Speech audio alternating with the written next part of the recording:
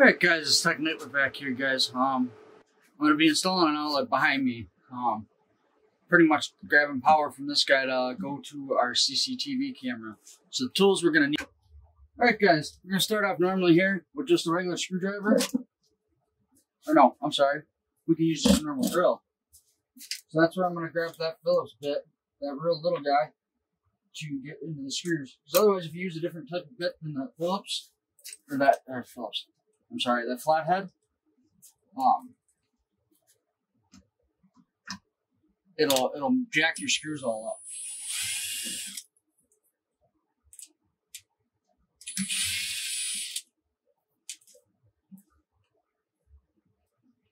Oh, Jesus Christ.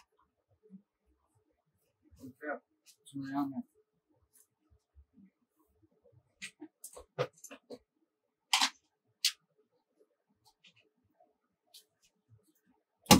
There we go. Holy crap, that was on there. So our wall plate's off. Now we are going to switch back to Phillips.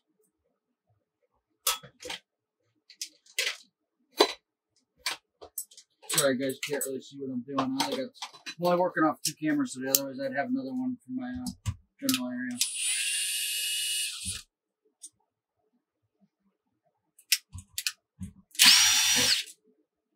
And there we go. Oh, it's out. So, what's the first thing I'm going to do? I know that there's power going here because it's an actual outlet. You know, you can see that clicking the light on and off. So, I always put tape around my outlets. Safety.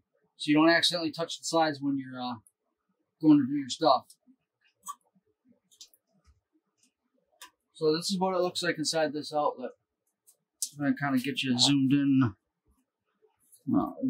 here.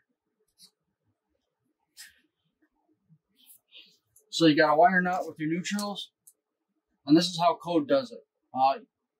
And then your switch. So we got to figure out which side's the power side.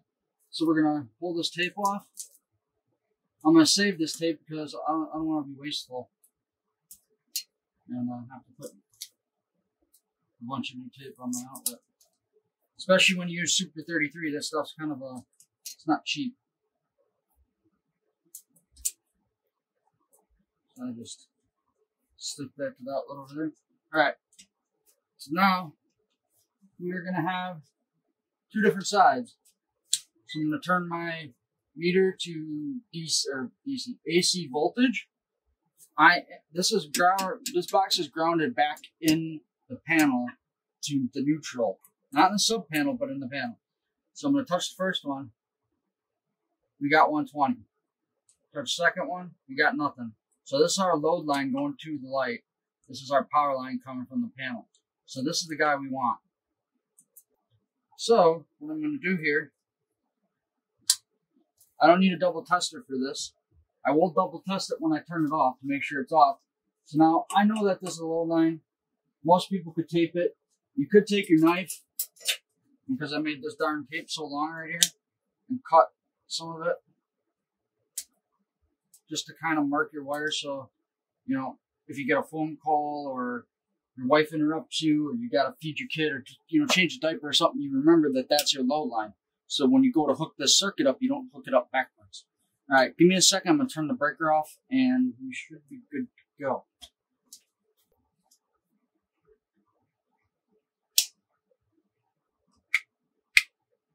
Yep, that's it now, but I'm going to test it with my voltage meter anyways.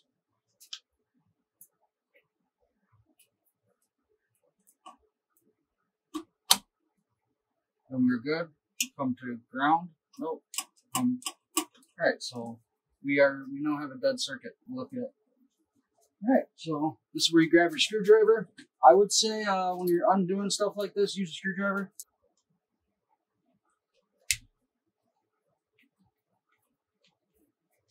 I really apologize about the light, guys. I just, it's just kind of how it's going to be today. Load line, it's curled up right here. Cut it so it leaves, I would say about 1/4 of an inch, maybe a little bit less. Tuck this up out of your way. That's our load line. Sorry, I'm trying not to pocket text so I can show you guys the tools, but it's not working out like I thought it would.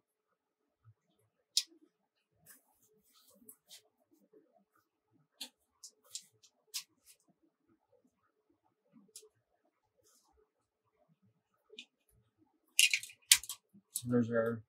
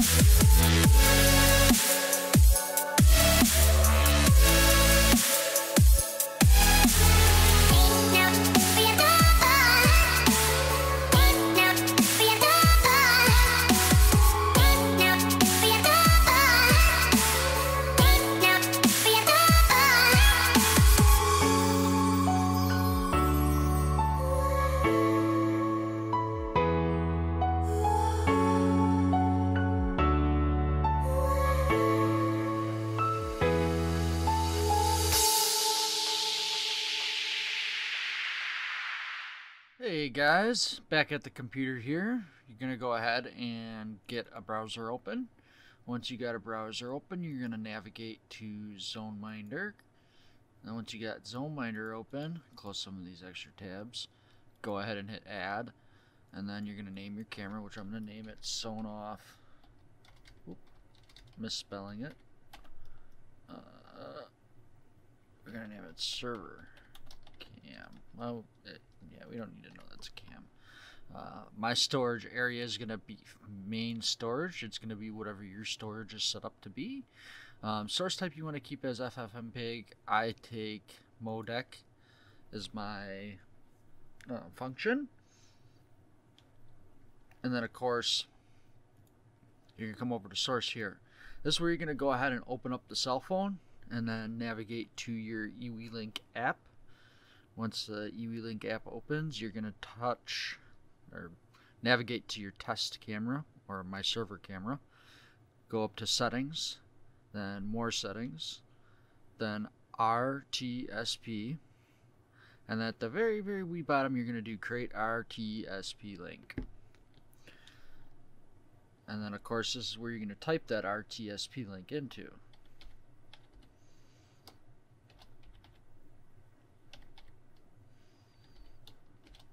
Of course, this is where you're going to want to change this password to something more secure other than 1234. I'm just doing this for test purposes, so that's why you guys see it as this right now. Of course, whatever you make your password, when you click this link, it's going to change it in this link, so just be aware that you're going to have to update the link if you change the password. Oh. No. There we go.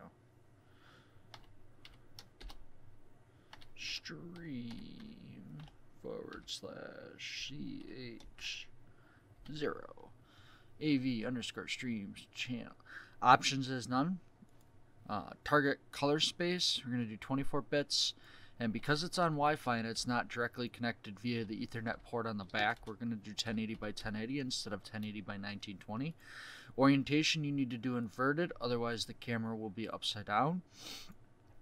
Storage type, you're going to do whatever you like to do for these settings. I don't have anything set up.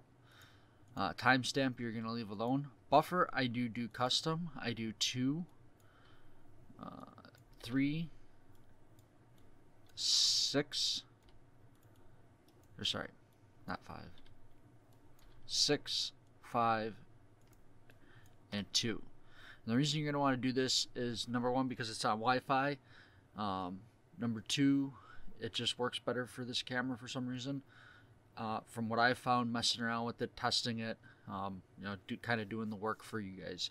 If you do hook it up with the Ethernet, you can bump this stuff up if you want to, and the camera can handle it. Also, you'll want to go back to that 32-bit color spacing. And the last thing but not least, you're going to want to click MISC, and you're going to want to go over to default scale, and you're going to want to do 1/2. That's so in montage and when you view the camera, it's only in half its scale. If you do full scale, it'll take up the whole page and you won't be able to see other cameras. It looks odd. The scaling looks weird. At least on my 4K monitor, it looks really weird. And I got a large monitor, so I can't imagine what it would look like on a 1080p monitor. And your default, you can keep default rate or do you can mess with it in here. This is of course the rate at which the camera comes in, and then hit save, and the camera should come up. And it's going to be red for probably the first 10 seconds. Usually you can click on it and the camera will actually come up and it'll still be red. So there we go. We now see that the camera is working. I didn't set up pan tilt zoom features. You can still do the pan tilt zoom through your phone. If anybody gets a script for ZoneMinder set up, please throw it in the comment section. And guys, thank you for watching. This is TechNitwood.